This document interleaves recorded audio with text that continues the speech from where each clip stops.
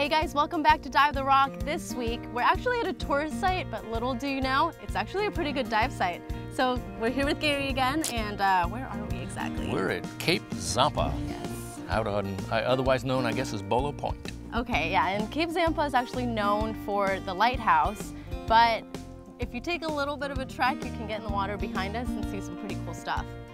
Absolutely. I mean, yes, it's a challenging entry, but if you look out here, you've got a great entrance once you're in. You've got a couple different directions you can go. You got a variety of good life. So Gary, we always want to talk safety. So what's your safety tip this time around? Actually, the safety tip, we've been focusing on many of these episodes about judging the conditions, and that doesn't change. You need to judge the conditions, but you also need to judge your stamina level with this, because the entry and the exit can be rather challenging here.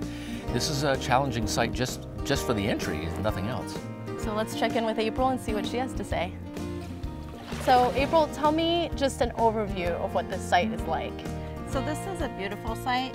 There's actually two entries. This one being a lava rock entry is a little more difficult, but definitely a little bit shorter than the other entry.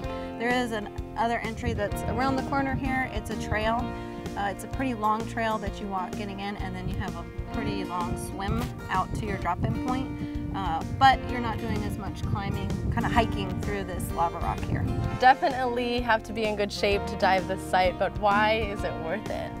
There's a couple different ways you can go. If you go to the right, you're actually going to have a vertical wall. There's lots of little crevices in there, so there's little creatures hiding. You'll get to see lots of different sea life here.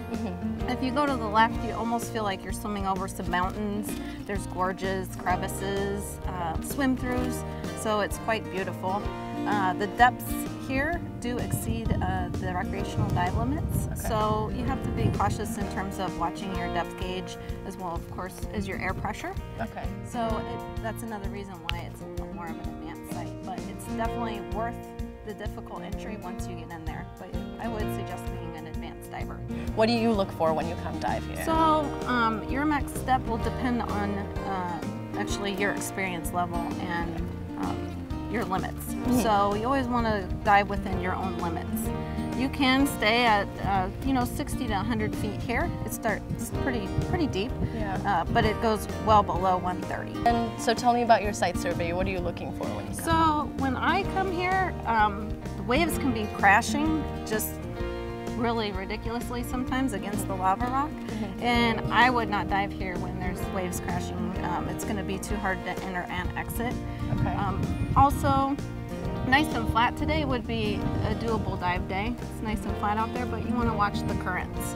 So the currents generally go north to south, and you would have to plan accordingly with your dive. So your exit and entry based on the currents that are present. Just a quick reminder that the Hansen facility is currently closed for renovations, but they are operating out of the Hansen Library until November 9th. So there you have it. Next time you come to the Zanpa Lighthouse, bring your dive gear. We'll see you next time on Dive the Rock.